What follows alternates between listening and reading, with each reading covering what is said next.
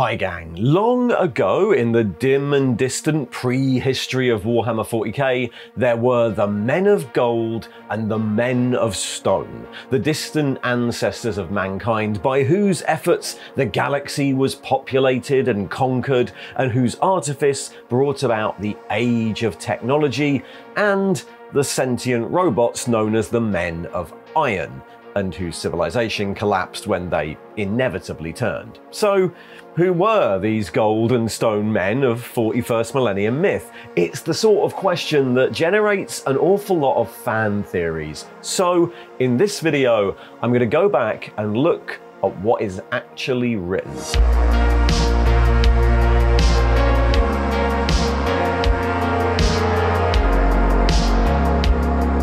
So, the story of the Men of Gold, Men of Stone, and Men of Iron is one of those persistent bits of Warhammer lore that just pops up from time to time. The very simplified version of the story goes that long ago, way past the point of human record keeping, at least in the 41st millennium, there was a race of humanity known to the people of 40k as the Men of Gold, who were amazing, the pinnacle of humanity, and at some point in our future and 40k's distant past, the Golden Men sent out into the void Men of Stone, who were constructed or engineered or just really good at technology.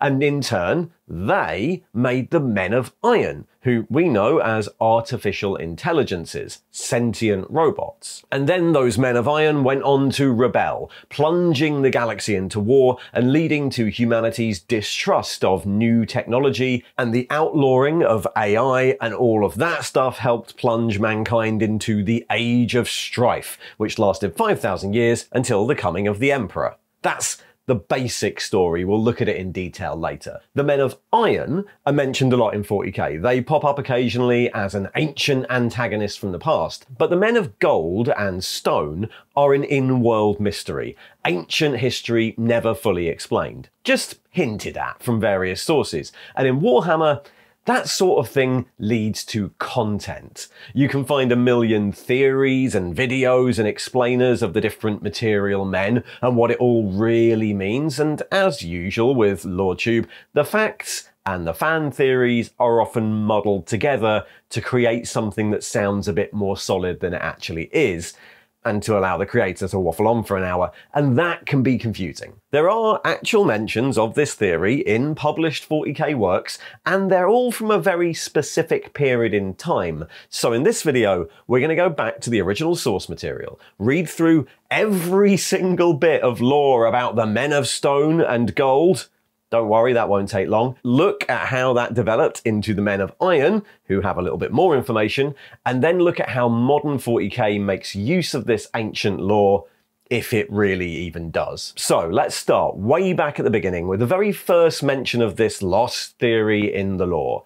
The Journal of Keeper Crippias is a page of in-world text from the back of the Warhammer 40k 3rd edition rulebook, published in 1998. In Warhammer 40k, the past is often a mystery. The people of the 41st millennium are only dimly, vaguely aware of the events of prior millennia, particularly of any events prior to the coming of the Emperor. The ways in which humanity progressed to be capable of leaving Earth, the first human interstellar empires, the development of the powerful technologies the Imperium still makes use of, all of these are basically lost to time, in much the same way as we have no idea what happened prior to about 5,000 years ago. The 5 millennia before the Emperor's Great Crusade in M30 was known as the Age of Strife, when great warp storms caused humanity to fracture and devolve into thousands of competing independent civilizations, and this period acts as something of a barrier. So much knowledge was lost that the humans of the 41st millennium have very little idea of how things were before it. The Journal of Keeper Crippias presents us with one Imperial department's best attempt to reconstruct this, retold in the sort of tones usually reserved for mythology. Keeper Crippias is introduced, in fact introduces himself, as the Keeper of the Library Sanctum Sanctus on Terra, charged with a lifelong aim to compile a history of the human race, or at least as much as the Keepers can piece together at the end of the 41st millennium, and in this single page of text, he lays out their best guess of how humanity evolved into a star-faring race. There's a bit of setup at the start, so I'll just read the relevant part, but technically I am just reading from a book, so I guess I'd better put on some background music. Okay, dramatic voice. And so it was that in the first age of man, the Golden Age, there is the Emperor unseen, and unheralded, he prepares the old Earth for the coming of mankind, and he watches and he waits. He is joined by the first men of the Golden Race, fine of limb and strong of mind, yet still the Emperor is content to wait in shadow, to watch and learn from mankind. The Golden Race spreads across the face of old Earth, multiplying and establishing order and civilization on the anarchy of nature. In time, the second men of the Stone Race appear, and in their wake come many miracles and marvels of technology that strengthen the Stone Men's power, but are also harnessed by those of the Golden Race. Although physically inferior to the Golden Race, and not of philosophical temperament and disposition, the Stone Men have in them the conjuration of great artifices and mechanisms. In time, the Golden Race looks to the stars to expand their dominion. The Stone Race builds great machines of power that send both men of stone and men of gold into the ether. However, once the burgeoning race of mankind has taken its first steps into the greater cosmos, the Golden Race dwindles in influence through their dependence on the artifices of the Stone Race. Thus the Golden Age comes to an end and the Stone Men prevail. Our calculations from the most distant and archaic records and through constellar comparison have dated the end of the Golden Age at 20,000 years previous to our present time. For the next 5,000 years, the Stone Race lives through the Dark Age of technology. Little can be determined from the Dark Age of technology, for the majority of existing records concerning that period are gathered in the Librarius Omnis of Mars, and none outside the highest ranks of the Adeptus Mechanicus can gain access past its most determined guardians. Keeper Malrubius tried once, but to no avail. We have surmised that during the Dark Age of technology, the Men of Stone create the Iron Men to help them in the building of their great empire.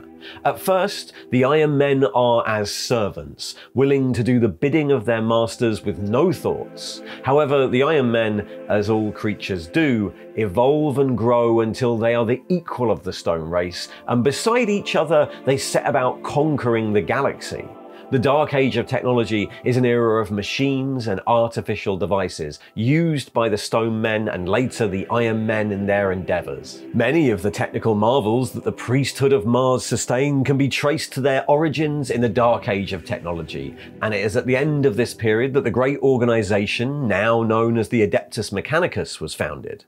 During the Dark Age of technology, the austere ancestors of the Imperium's Navis Nobilitae are born, and through their unique prowess, mankind forges through the stars. Weapons of great destruction cow the aggression of alien enemies, pushing back the frontiers of mankind's dominions. The end of the Dark Age of technology is the most obscure region in mankind's evolutionary tale. For whatever reasons and differences in ideology, the Stone Men and the Iron Men fell to warring with each other. The Iron Men were possessed of no soul, an anathema to any true man. The Stone Men, in their final acts of self-preservation, annihilate the Iron Men who have turned from ally to foe, and even those of the Iron Race who retained their former loyalties to their one-time masters are destroyed in the fiery crucible of battle. Still, the Emperor, in his eternal wisdom, awaits the moment to reveal the true path to mankind's destiny.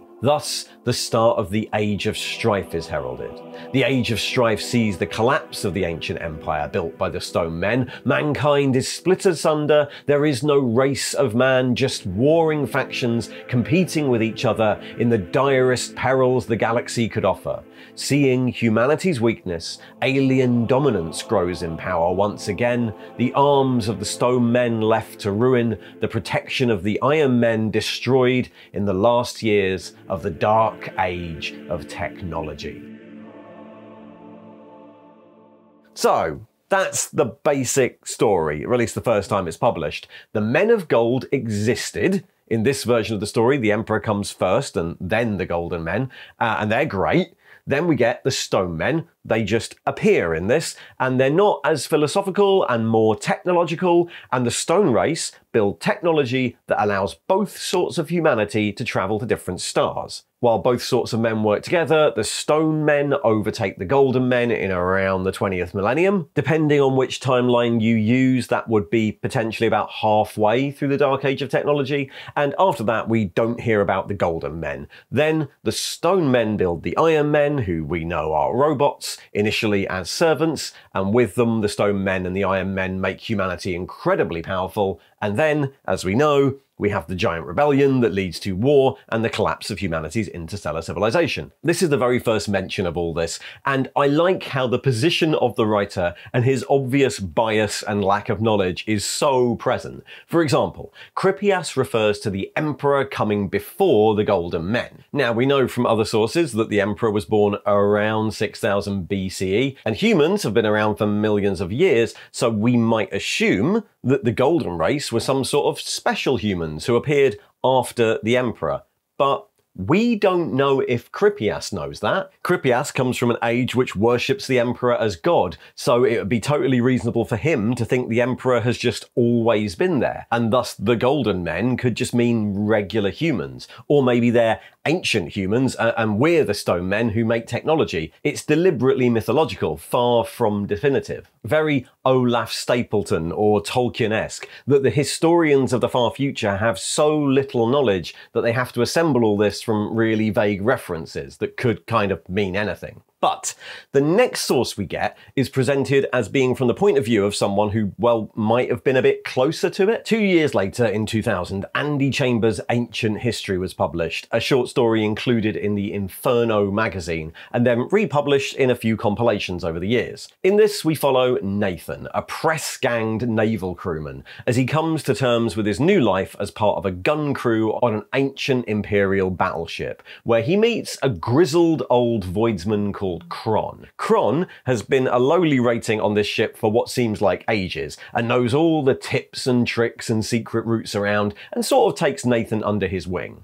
But Kron is also much more than that. He has an augmetic eye. He seems to be able to heal really fast, and during a boarding action, he takes out a Chaos Space Marine with an energy blast. And crucially, when that eye is knocked loose for a second, it seems that the human underneath is terrified of it going back on, almost as if Kron is the eye, and when it's connected, the person underneath has no control anymore. Anyway, Kron tells Nathan another version of this story, though rather than a history text, it's presented like an old mariner's tale. Cue the music. Once long ago, man lived on just one island. The broad oceans surrounded him, and he believed himself alone. In time, man's stature grew, and he caught sight of other islands far off across the deep ocean. Since he'd seen everything on his island, climbed every peak, and looked under every stone, he became curious about the other islands and tried to reach them. He soon found the oceans too deep and cold for him to get far, not nearly 100th of the way to the next island. So man returned and put his hand to other things for an age. But in time, food and water and air ran short on man's island, and he looked to the far islands again. Because he could not bear the cold of the ocean deeps, he fashioned men of stone to go in his place, and the stone men fashioned men of steel to become their hands and eyes. And the stone men went forth with their servants and swam in the deep oceans. They found many strange things on the far islands, but none as strange or as wicked as the things that swam in the depths between them. Ancient, hungry things older than man himself. But these beasts of the deep hungered for the true life of man, not the half-life of stone, and so the stone men swam unmolested. At first, all was well, and the men of stone planted man's seed on many islands, and in time man learned to travel the oceans himself, hiding in stone ships to keep out the cold and hunger of the beasts. All was well, and man spread to many islands far across the ocean, such that some even forgot how they came to be there, and that they ever came from just one island at all. Cron's tale wound on, telling of how the stone men became estranged from humanity by their journeys through the void. This led to a time of strife, when the men of steel turned against their stone masters, and mankind was riven asunder by wars. 1,000 worlds were scoured by the ancient terrible weapons of those days before the men of stone were overthrown, and 1,000,000 more burned as flesh fought against steel. Worst of all, the beasts arose and were worshipped as gods by the survivors. Once proud and mighty, man was reduced to a rabble of grovelling slaves. Finally, one came who freed man from his shackles and showed him a new way to reach the stars. This path was forged from neither stone nor steel, but simple faith. Faith guarded man from the beasts of the void, as steel or stone could never do. And with that, you have now read every single extant piece of information on the men of gold and the men of stone. Every one of these videos is derived from those two. The men of iron, or steel if you're Cron, have a little bit more, but let's look at Cron's account first. Cron's story is very different in tone, but the basic plot is the same. He doesn't mention the men of gold at all. There are just men, later implied to be men of flesh, who then create the men of stone. Obviously, it's all couched in nautical terms, but it's clear that regular people couldn't do interstellar travel because they were at risk from the beasts of the deep who hungered for their true life, which is likely to mean warp demons hungering for their souls. So, they created stone men whose chief difference seems to be only having a half-life, which kept them safe from the warp, we think. This could be taken a number of ways. In 40k, heavily augmented people with lots of cybernetics have less prominent souls, as do clones, as do pariahs or blanks. They're sort of anti-souls, although they'd usually be described as some sort of horrible anathema to the warp rather than just half-lived, so it's probably not them. We know that genetic engineering was commonly employed in the Dark Age of technology, because navigators came from the same period, but as psychers, they have even more of a soul. So stone in this story seems to be a stand-in for something less susceptible to the warp. And we can guess this because eventually the stone men make stone ships that were safe for non-stone men to travel in. We might assume that that is the Geller field, which keeps ships in 40k safe from the warp. That's stated elsewhere as being from the Dark Age of technology. And then we move on to the revolt of the Steel Men. Broadly the same as in Cripias. Interestingly, in this, the stone men, after becoming estranged from the rest of humanity, were the first target of the steel men, the men of iron, during their revolt. And only after the stone men were gone did they turn on to the flesh men. So, Cron tells broadly the same story as Cripias, with a few differences, and while it's never explicitly said, it's heavily implied that the thing that is Crom might be speaking from first-hand knowledge. Whatever the cybernetic parasite thing is, it's sort of implied he might have been there. Before we get on to how to interpret all of this, let's take a look at the Men of Iron. Unlike the other two, they've been a pretty consistent presence in Warhammer lore since then, though they're also not mentioned as often as you might think. The Men of Iron are sentient machines, true artificial intelligence, robots who can actually think. They pop up in 40k in a few different forms. Their first proper mention is, I think, Ghostmaker by Dan Abnett, the first Gaunt's Ghost book from 2000, which places it right at the same time time as the other two, in that the ghosts stumble on an STC constructor machine that manufactures men of iron, though it's been corrupted by chaos and it's destroyed at the end.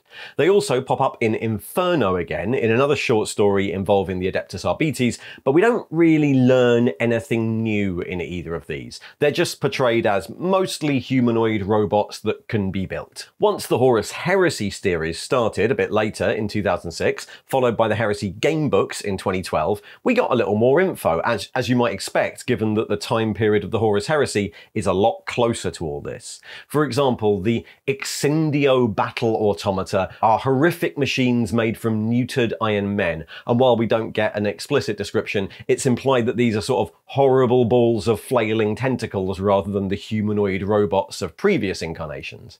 And later, Ol Person, sent back in time in the short story Perpetual from 2016, describes the War of the Men of Iron, the Cybernetic Revolt, as featuring machines that feel a lot more Matrixy and less humanoid. Ol remembered the horrors of entropic engines that ignited planets, sun snuffers that uncoiled like serpents the size of Saturn's rings, mechanivores ingesting data along with the cities that contained them and hurling continents into the heavens, omniphage swarms stripping flesh from a billion bones in the blink of an eye. At the same time, other forms of sentient machine have popped up here and there in the setting. The Vansar of Necromunda have at least one semi-functioning STC that is described as being an AI. The Forge of Mars trilogy, starting in 2012, features a Dark Age ship called the Speranza, which is implied to be intelligent, though in a sort of old, slow way, a bit like the manifolds of Titans. And the Space Marine Battles novel Death of Integrity from 2013 features a ship called the Spirit of Eternity, which is a much more lucid character, an AI driven mad by its travels through the warp and its treatment by the Imperium. And then finally, the Blackstone Fortress character UR025 is confirmed to be a Man of Iron posing as a Mechanicus robot. And in his short story, also called Man of Iron, he feels very human, really. There's no confirmation anywhere of which of all these are and are not Men of Iron. We don't know if Men of Iron means any artificial robot intelligence, or if it's just the humanoid ones, and ships like the Speranza or the Spirit of Eternity are something different. The prime role of the Men of Iron, though, is as a warning. The Cybernetic Revolt was a war so huge it made the Horus Heresy seem small in comparison, only narrowly averted by an alliance of galactic empires, and in the wake, intelligent machines, the Silica Animus, abominable intelligence, was outlawed across the Imperium, giving rise to the Mechanicum of Mars.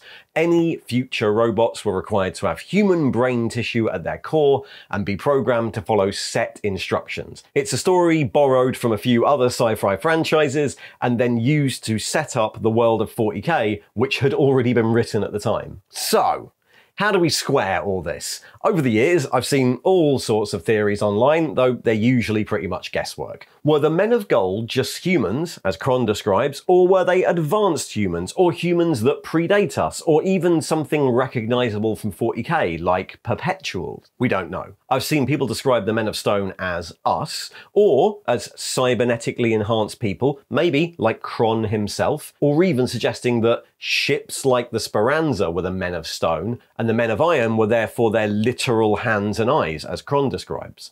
But the Men of Stone are meant to be half alive, with maybe half a soul, and that doesn't sound like any of the spaceships we've met. That sounds more like cybernetically enhanced people, like the Mechanicus. But there is one other piece of information out of world to look at here. In a post in 2016, Laurie Goulding, a former editor at the Black Library, briefly describes chatting with Alan Merritt, the former head of IP, about this concept years later. And though this is filtered through a couple of people and years, it definitely sounds like Alan Merritt had a plan. From his lips, the Golden Men were a genetically engineered master race, with selective breeding, kinda like in Dune. Not the only thing stolen from Dune, Alan. The Iron Men were obviously machines, but the stone in Stone Men refers to silicon, as in they are organic intelligence, but created artificially. I like to think of them as the 13th tribe from Battlestar Galactica, which are the organic Cylons, which, if you haven't seen it, are essentially like created beings, but in meat bodies. So that might have been Alan Merritt's intention at the time. But the time these original stories were published is quite important. All the original lore comes from one very specific time period, from around 1998 to 2000, around the launch of 3rd edition 40k. 3rd edition did quite a lot of work reimagining the 40k universe. In tone, it was a lot more grimdark than the bright colours of 2nd edition, and it marks the start of Games Workshop moving away from their previous fantasy-inspired lore and towards something bigger and more complicated and more unique. 40k had started out as a sci-fi port of Warhammer Fantasy with many of the same archetypes, space elves, space orcs, that sort of thing. 3rd edition removed some of this, bye-bye space dwarfs, and introduced new factions. The Dark Eldar, the Necrons, the Tau, the ancient mythology of the War in Heaven, the Catan and the Old Ones were all introduced around then, giving 40k universe millions of years of extra prehistory, with a load of new unknowable terrors from the distant past. I'd guess that the Men of Gold, Stone and Iron was part of that redirecting of 40k, another option to be picked up and run with if the studio wanted to.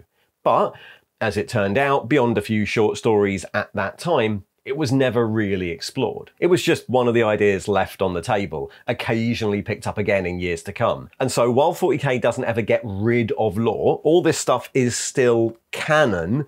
None of this really tells us what this theory is considered to be in 40k today.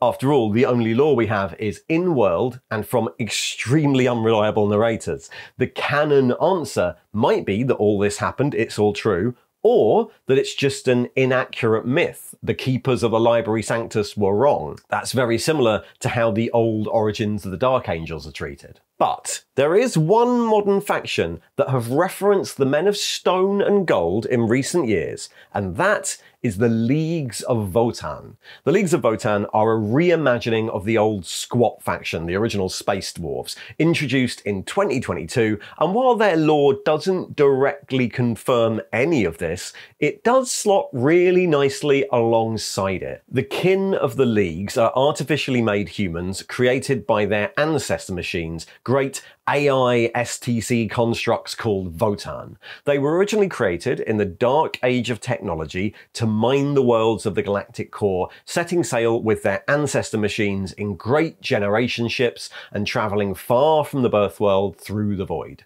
They could do this because the kin of the Leagues are clones, but not the bad sort. The Votann have a great repository of different genetic information and blend this in various ways to make individual kin. The kin have adapted over the millennia, usually being deliberately engineered to be short, squat and powerful, but they're also engineered to have less of a warp presence, which keeps them safe from chaos. They also still make use of Ironkin, intelligent robots who are considered equal members of their society. The Leagues of Votann aren't ever directly stated to be involved with the old Men of Stone mythology, but they do fit quite nicely into that timeline. They're artificially constructed humans, just like Alan said, but they're still real people with a real soul, it's just dimmed to protect them against the warp.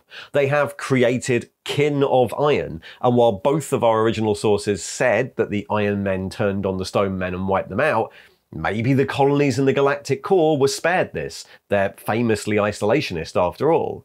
And while the Leagues don't fully remember their own history either, in some of their earliest frescoes, their creators are depicted as a group of golden figures. You could totally see the Leagues of Votann as an example of the sort of thing that the Men of Stone might have been. One specific type of stone men, changed over thousands of years in the galactic core, but just like in every other video on this subject, that would be a theory. It's very unlikely, the way Warhammer lore works, that this is intended as confirmation that Kripias and Kron were right all along. It's much more likely that whoever was writing the lore for the Leagues wanted to draw on something that existed in the world and add another layer to the mystery rather than simply confirming that something's true. The stories from back in 2000 are just as likely to be myth as they always were.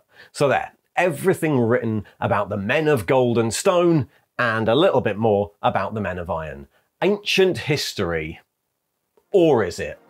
Thanks for watching. And if you'd like to see more retrospectives of 40k lore, then there should be a little video coming up on the right. And if you'd like to support the channel, have a look in the description below where there are things like Patreons and like and subscribe and you know, stuff. See ya!